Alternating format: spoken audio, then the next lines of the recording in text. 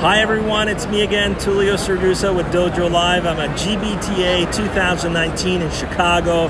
It's a big show, very noisy, so bear with us today.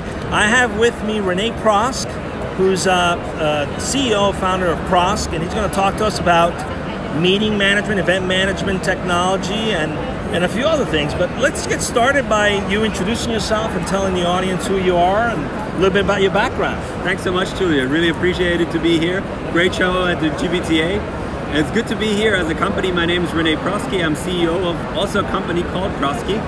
As you can tell, this is not a coincidence. We're a family-owned business. My father started the company, and my grandfather actually started the company. I took over from my dad, and now my dad 10 years ago handed over the company to me, so third generation, which is quite exciting to say. Very exciting. That's the second family-owned business I'm talking to today. It's a theme in the travel space, I suppose. That's what we do.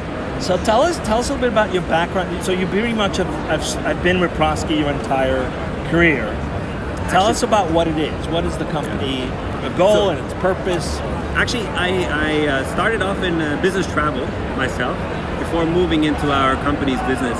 So I was an actual travel agent, booking travel for our customers for a large German business travel agency. Then I did some marketing in the finance industry, and then I joined the family business. So after already making my first steps and beginning my career, and actually my family wanted that, you know. Yeah, I'm thinking your father was like, go learn and screw up somewhere else, that's it. And then bring some of that. That's smart. Yeah, Your dad's a smart man. And to be honest, and maybe I can share this, my wife's actually pregnant now with the fourth generation. So we're working on having 4 generations of Proskes running this business. Well, so I that's hope amazing. My child as well wants that.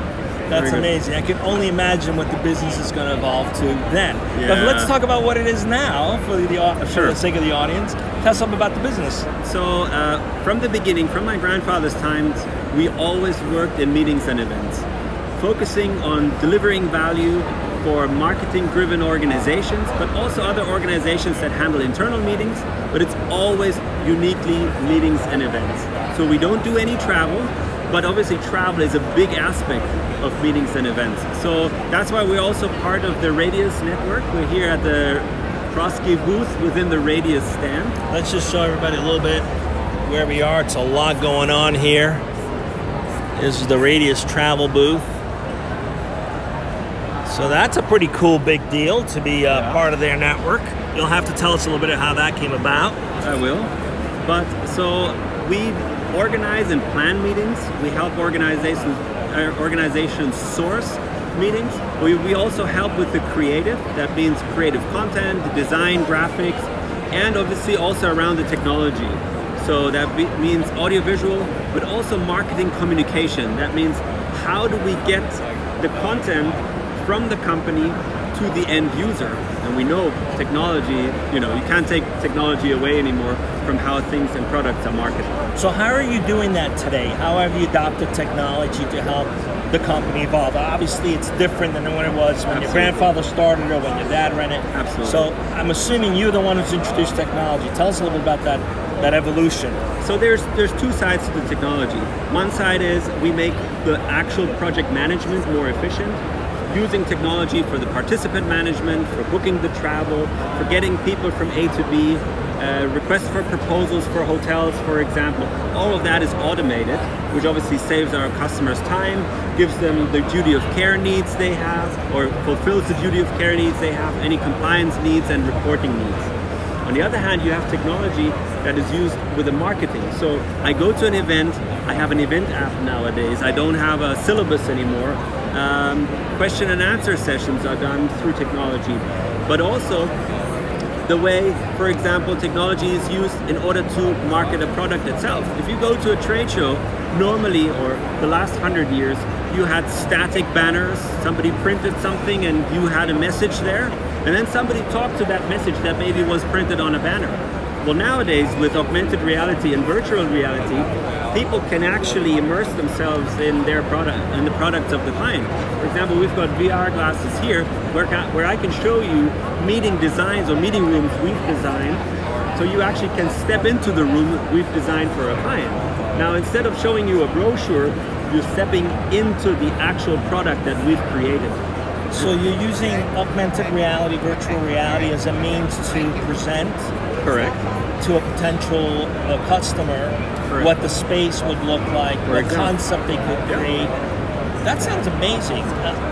How is that changing or revolutionizing the meetings business, the ability of what you're doing? How is that serving customers differently? A lot. Again, there's two perspectives to that. One, technology is changing the way meetings and events are organized. A lot is automated. And my hope is that in 5 to 10 years, none of the manual work will be necessary anymore. We will then be able to focus on the marketing aspect, on the communications aspect, and we will not have to send Excel sheets around anymore. So that's one side. On the other hand, it's changing, for example, pharmaceutical industry. How do you show what a shot you get does within the system, within your body? It's hard to show that. Well, with virtual reality, for example, you can now follow the track of the product, how it goes through your body and what effects it has in your body. And you can show this by animating that in VR. This is just an example how the way content is communicated is changing. I'm curious, could that be used someday to actually enable virtual meetings where people actually never leave their home, but they have an experience, an immersive experience where they're actually there? Is that something that's in the pipeline? How's that? We're using telepresence robots, for example. You might know that it's like an iPad on a stand on wheels. It will go back and forth, and you steer that from home. That means you could have it running through here, go through the trade show, interact with people, but you're sitting back home. Now, if you add a 360 degrees camera to that robot, you actually, with your VR glasses, can participate in 360 degrees. The robot's got a microphone, and it's also got loudspeakers, so you can hear what people are saying. People can hear you when you talk. You can change the height, so if somebody's sitting down like we are now, you can lower it to be on the height of the person. When you want to walk to or drive to the next booth, you just drive off and go to the next one, but you are steering it with your computer from home. What I'm hearing is incredible possibilities, for example, with people with handicap, right? Where they may be homebound, they are not as mobile, and let's face it, quite often they miss out on being at an event like this. And so, is that the target market, or is that just one of the target market? Who is the actual customer that would take advantage of this right now? Again, this goes both ends. So it's the participant who may not fly across the globe. I came to Chicago from Munich, Germany. It was a long trip to be here, but for me it's got value because I'm meeting people for the first time. I'm trying to sell my product. And you're on dojolive. Yeah. It's great. Chicago pizza, I mean, you know, people told me it's great. So this is the stuff I get to try. On the other hand, look at the top executive, a C-level executive of a company. He's supposed to present a 30-minute presentation somewhere. You can roll him in and he can be part of the thing, of the event, but he doesn't have to physically go to all of these different events. So people can actually use their time more effectively. So again, it's the participants, but it's also on the organizer side that you have a lot of advantages. Yeah, I love that. I mean, when I was younger, I remember one time I was in 4 cities in one day. I could not do that today. I would probably collapse. But the idea of being able to participate and do multiple meetings in virtual reality rooms, it's very compelling. Yeah. Tell us a little bit about your journey, you know, in terms of adopting new technology. It sounds as though you've gone, you know, emerging technology, pushing the envelope, if you will. Absolutely. Tell us a little bit how you're validating what your customers want. You've had customers for 3 generations. Yeah. How do you go about validating what they want, the value that they want, and delivering on that? The best way to do that is to see whether an initiative has measurable value. So there's nice gimmicks you can put up. You can have now, I can design a great virtual reality experience or whatever it may be for you, but can I measure that it has brought me any value at my booth, at my marketing meeting, at my sales meeting? If I can actually measure the value, then it's an initiative, and it proves that it's valuable, either to my bottom line or to my brand experience or brand exposure, then it's been a successful initiative. If you can't measure it, how are you going to know what effect it's going to have? So are you providing tools where clients can actually measure the effect? So this is the first. How does it work? How does that work? That's the first part. So the client says, we're going to invite 500 of our salespeople. We want to communicate a new strategy, a new message. Okay, we want to show our products in the best way possible, but we also want to make sure that people learn something. So the first thing we do is we sit down with the client and say, what exactly do you want to get out of it? And then we design the way there. And at the same time, we design or establish the points how they can measure it. For example, by a test afterwards, or like a survey, by maybe social media feeds if it's not an internal meeting but an external meeting like this one. How many people were actually at my session? What was the engagement at the session with the polls? All of that. And from that then you can tell, okay, we had 5 different initiatives, 3 had 50% of the people interacting, 2 had 20% of the people interacting, and by that you actually see which of the initiatives are being effective. It sounds to me like you're reinventing the meeting and event space for the better. I would hope to be able to say that. I have to be a bit more modest because we're not the only ones that are doing a good job in that. But our motto in the company is making the complex simple. That's our claim as a company. So meetings and events are a very complex thing. You need a partner that makes it simple for you so that you can focus on what you do best. And at the same time, my personal motto is let's transform our industry. So things are changing and evolving in the industry. Some people are scared of that. For me, it's the greatest opportunity we've had in many, many years in our industry. And I want to jump right on it. And keeping in mind, I have a 4th generation coming, so I better make sure I leave a business behind that's successful and it's thriving when the 4th generation is ready. Do you see this becoming a hybrid solution as well? So for example, let's say in the fashion space, there's a fashion show in Milan. And usually it's reserved for certain fashion icons, people that go there. But the regular individual wants to participate or wants to see it, and they're not going to fly to Milan for it, nor do they care to do that, but they would love to participate and maybe get a glimpse. Do you see this being adopted in such a way where you have both the physical and the virtual? Absolutely. How could that work, and what opportunities would that create? Look at the gaming world, what's happening in the gaming world. Immersive games are the ones that are most successful at the moment. Why? Because people become part of a whole world in the community. And the same will happen in marketing. More and more products will be marketed in a much more immersive way. People are going to fully go into, 1, the community, but 2, also the brand. So brands will do a lot in order to make sure that people are immersed in the world they are trying to create. Sounds exciting. So let's shift gear a little bit. Tell us a little bit about your company culture. Sure. It's family owned and operated for 3 generations, soon 4th generation. Congratulations. Thank you, appreciate it. Tell us a bit about the culture. How are you, to build something like this, you need to have some amazing people supporting you, behind you, with you. What's the culture, what's the guiding principles of the culture in the company that's making it possible to attract really great employees that want to continue to work? So we're a Germany headquartered company, so that says a lot about the way we work.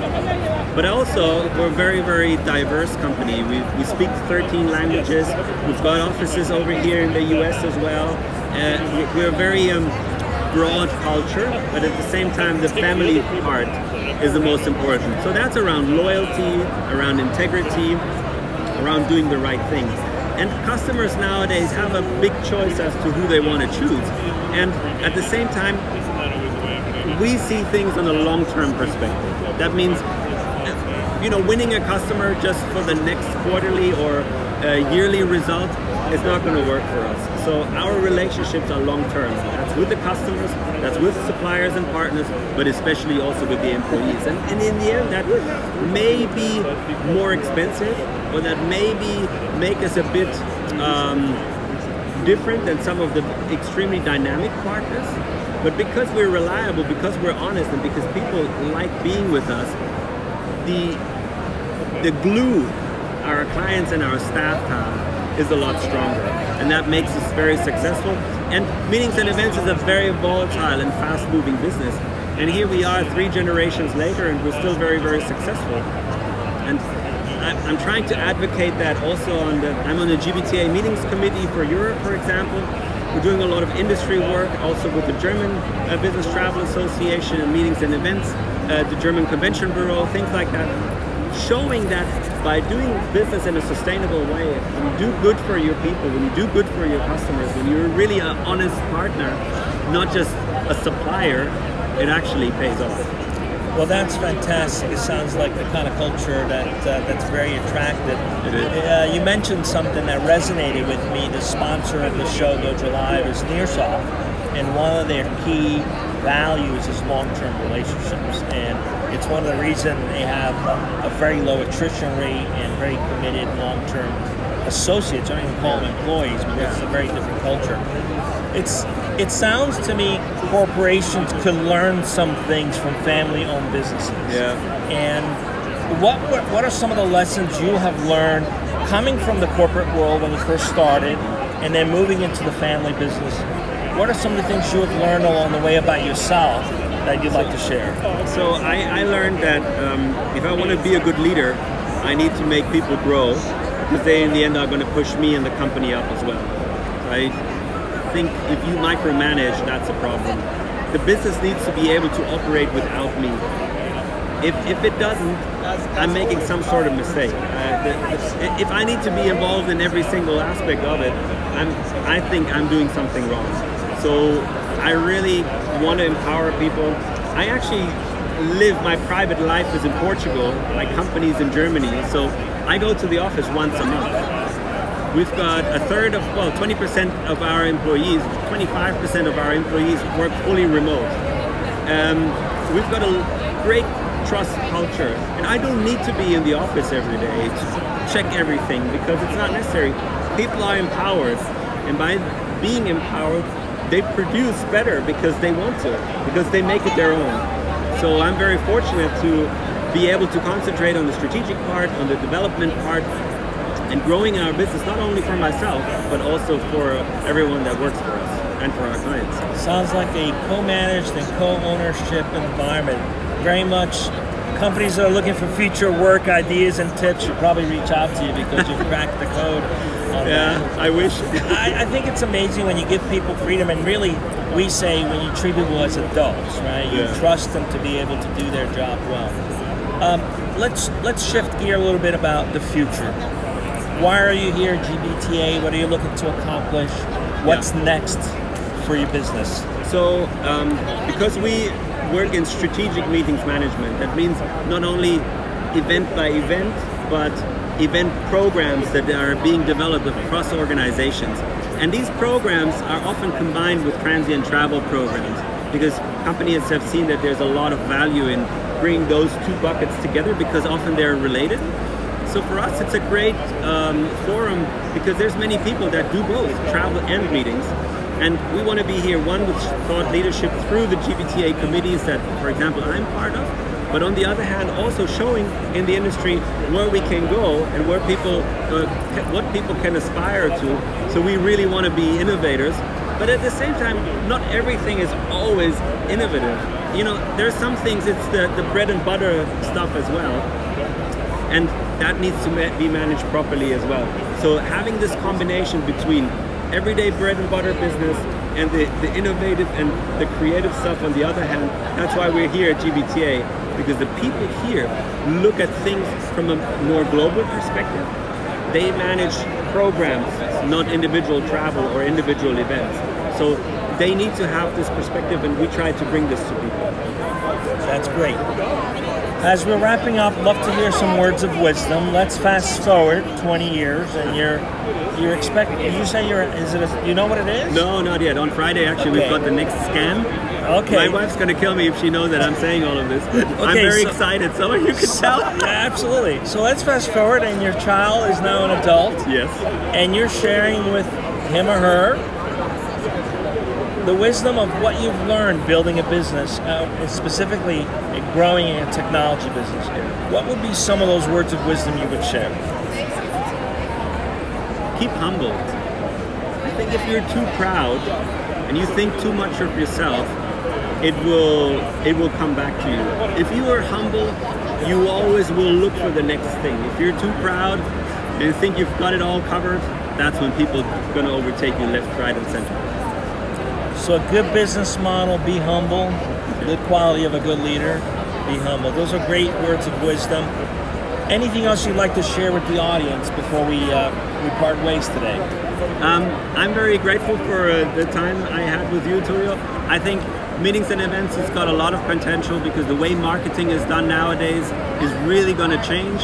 Let's use all these different opportunities that technology gives us, and to those who are scared of all of these changes, don't be scared, because it's a fantastic opportunity for each and every one of us, but we just have to embrace it. It's been a pleasure talking with you, and thanks for being my guest today. Thank you very much. And good luck at the show. Pleasure.